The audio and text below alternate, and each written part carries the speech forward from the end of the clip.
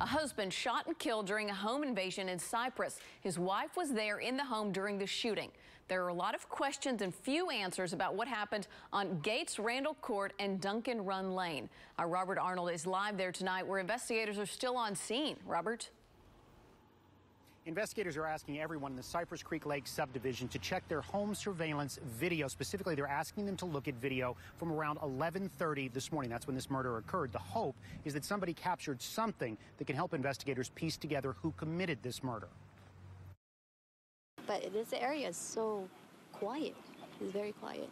Parents have the grim task of guiding their children home from school past crime scene tape and investigators searching for clues and talking to friends of the couple. I obviously just felt uncomfortable because this area, I thought it was a real safe area around here. Around 11:30 this morning, police say a husband and wife heard a noise at the back door of their home on Gates Randall at Duncan Run.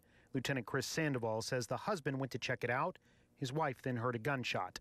Did not see a suspect, however, she did hear a male voice. That and a report of a suspicious dark-colored Ford Fusion seen on the street is all about detectives have to go on at this point.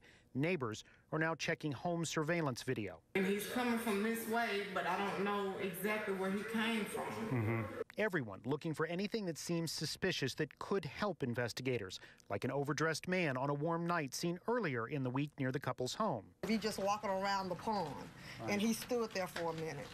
In addition to tips, neighbors are also offering support. Actually, I'm trying to talk to the police right now to find out what the situation is, what they're going to need.